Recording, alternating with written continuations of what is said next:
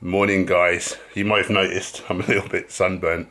That's really weird, that never happens to me. I was like the only one who got sunburnt. I've been staying indoors a bit more lately because I've been making a lot more content, have to do a lot more editing.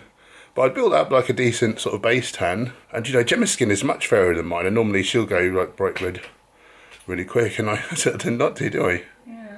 So that's really odd. So I'm a little bit uncomfortable. I didn't sleep that good, but I'm feeling so happy and positive and energized. I'm excited for the day. So we're going to try to eat, I think, at the Oak. Used to be the Acorn. It's really highly rated vegan restaurant, meant to be really amazing. So I'd like to check that out. And a minute from there is the Roman Baths, which is why the town is called Bath. Sadly, that's all booked up today, so we should have booked ahead. Didn't really think to do that. But it's a very historic town. The architecture is amazing. Paul's actually an architect, so something that hugely interests him. And yeah, we're just going to have a good old explore, see a little bit of history. Won't you come along? By the way, guys, here's the view from our Airbnb. This really doesn't do it justice. Such a big, beautiful, sweeping landscape. Loads of little villages and things. Yeah. This doesn't do it justice. Don't know why I bothered trying, it never works. Okay, so first stop, we're off to the Oak restaurant. You hear those bells in the background? I was just recounting to Paul, I was asking him, do you know where the word dumbbells comes from? And in case you guys didn't know, so hand ringing bells back in the day, like they're so heavy, you need to build up some musculature. So what they would do is take the ringers out, making the bell dumb, like it can't make noise. So that was the first kind of weight training implement, and yeah, hence dumbbells. What about that? I'm so excited for this restaurant. Oh, and do you like my hat, by the way?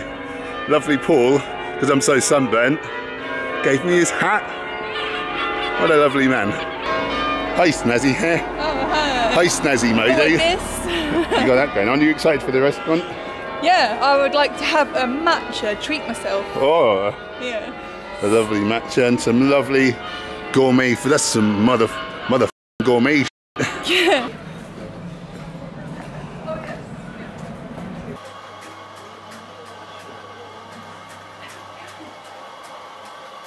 Is this vegan and vegetarian or vegan? Vegan only, I believe. Okay, because it says sage fried egg toast, so I don't know. Oh, maybe you're gone. Okay, so the Oak is only doing breakfast at the minute. So we're going to go to the Green Rocket first. We're going to have a little bite in there just to tide ourselves over, but we want to have lunch at the Oak because apparently they're fantastic.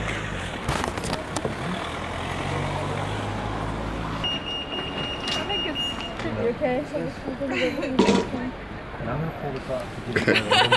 Filming me when I'm not looking, how very dare you? I was filming the sign. Oh. Okay, so I've got the signature Green Rocket. That's interesting.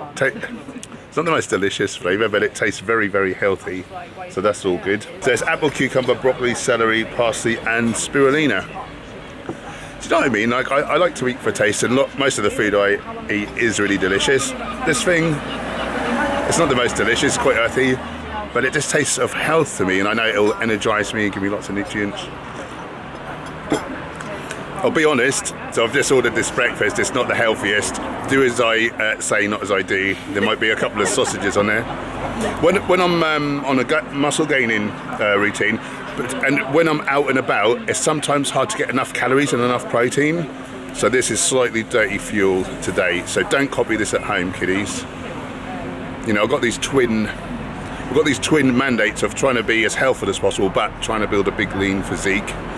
And sometimes that side wins out, but don't do it yourself. So my food's turned up. I've got some vegan sausages, mushrooms, tomato, tofu scramble, pea shoots, do we think?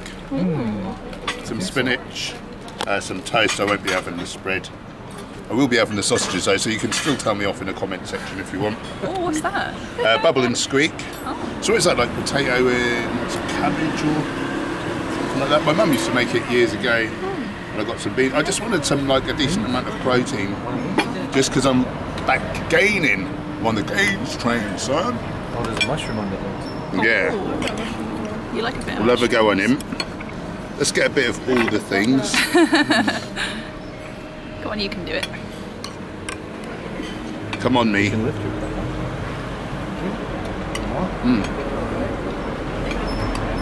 It's very herby and delicious. Lovely. Please don't tell me off too much. And I've got this. I think they can sense safety. You know, that they're not, wouldn't be under threat. I think at so. this table. He can have some. Look at this little beauty. Oh, he had a close-up.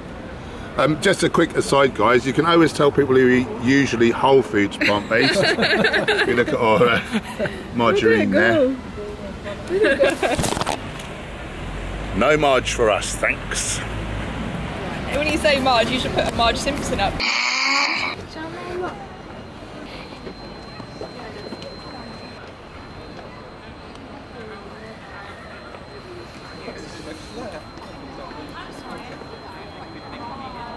We've just spotted a pig statue.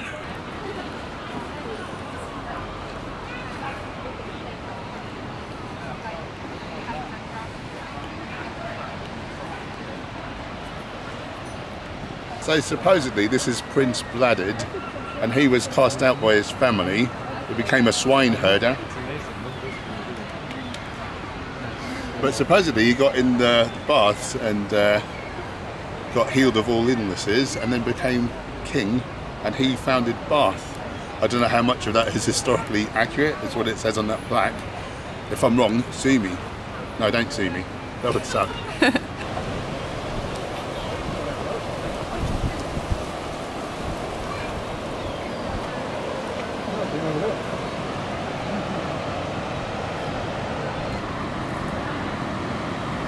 So we're at Parade Gardens in Bath. We've stumbled across a little pet cemetery in the middle of it.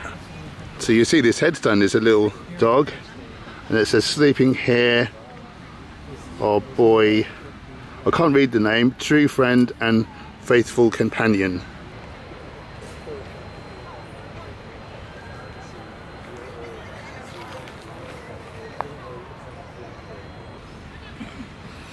It strikes me odd how people can care about animals so much and they've gone to all this trouble of headstones and loving messages.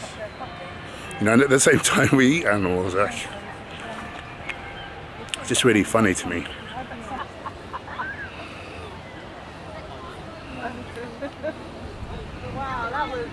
There's a sundial. Can you see what the time is by it? No, I cannot. So what is it? 11? 12. Is it 12:30? I don't think so. I think it's later. Oh no. About 1:30. Oh. You know, that's probably because... Oh yeah, it's this side. Okay, so it's 1:30. We've got the two lines. 1:30, we sussed it out. It's a dead mouse, isn't it? Dead cat, dead kitten. And I'm vegan as well. Terrible. Oh man, look at my life. 24, but there's so much more. Live alone in a paradise that makes me think of two.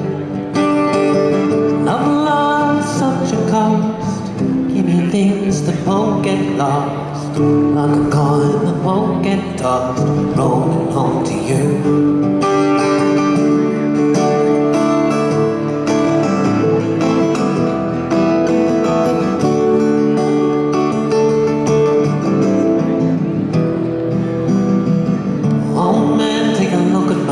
I'm a lot like you.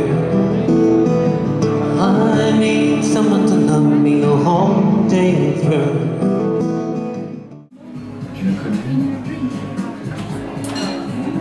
So I've got potato and mint ravioli.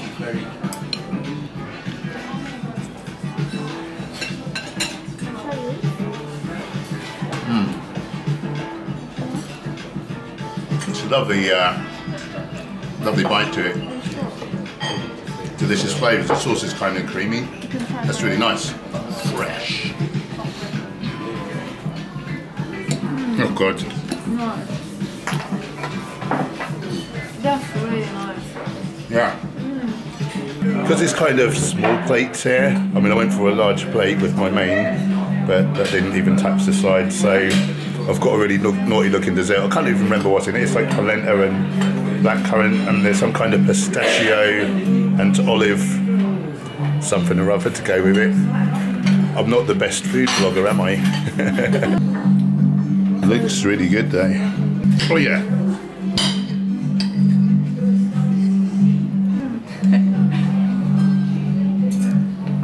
Actually, I have to say, this was so nice. The bread is amazing. That is really delicious. I could easily get very, very fat. That's a good job 99.9% of the time I'm at home, just sticking to the whole foods. Oh god damn. It's not the healthiest food, but it was damn tasty. Do you know what I mean? Once every month or two, if you're out and about doing something different, with friends, you just want to enjoy yourself. You know, I talk and I say that, oh, I always avoid oil and, you know, but once in a blue moon, do you mean it's not going to kill you? And yeah, I'm alright with it. And sometimes it's harder when you're out. You can't get the same kind of, you know, stuff that you'd ideally want to eat. Particularly for me, it's so hard to get enough calories. Yeah. That's my excuse and I'm sticking to it. Anyway, we're wolfing this down because we're off to the Roman baths now, which is the reason why Bath is called Bath, so we'd have to not see that.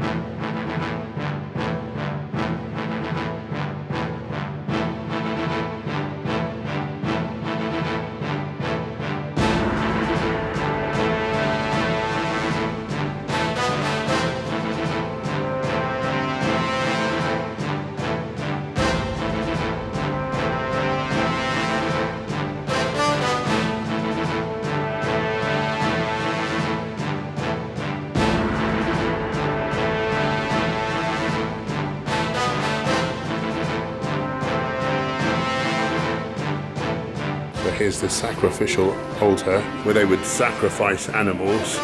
If it's not you being murdered, it's not a sacrifice.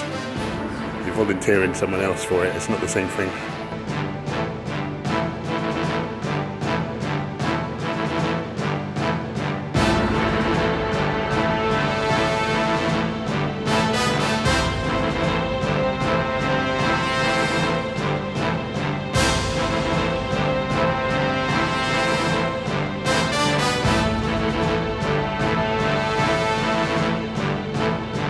So I was really interested to learn that dignitaries, which I expected, also soldiers, slaves, like everyone would come here for healing. I didn't expect that. Sad and horrible that they had slaves. But yeah, they could come and for healing as well, so pretty cool. Well, that was good. We thought that we wouldn't be able to go in the Roman baths at Bath. It was booked out, but we managed to get in. And how was that for you, Jem? I felt very emotional. Yeah. As soon as you at one point said the word like slaves, it reminded me like, you know, of the realness of that. Yeah. And I felt like really tearful, and I had a thought that animals are the slaves now. Yeah. I mean, they were then, but now it's, you know, more just animals. And yeah, I just felt quite emotional, really, and it really brought to life history. Yeah. And I just said this on my Instagram story. Yeah. One time you'd go in somewhere and it smelled like minerals and like old. It was really interesting. And the next minute you'd go through a bit that was more modern, and everyone's got masks that work there, and they're super sanitising everything. It smells like chemicals. Just that contrast, like two different worlds. That was really strange to me. And you had all this computer technology telling you, like screens showing you stuff, and like audio juxtaposed with 2,000-year-old architecture. So that's been there 2,000 years. That spring has been going at least 2,000 years. How long before the Romans was it going? How long after we passed? Well, it makes you think about time and space and your own kind of death. And I wonder, like this, you know, that can make you quite emotional. Yeah. But it's amazing, isn't it? That spring just keeps going. Yeah. Fascinating stuff. I'm so glad we got to go and have a look around. Me too. Yeah, lovely time. Now click this.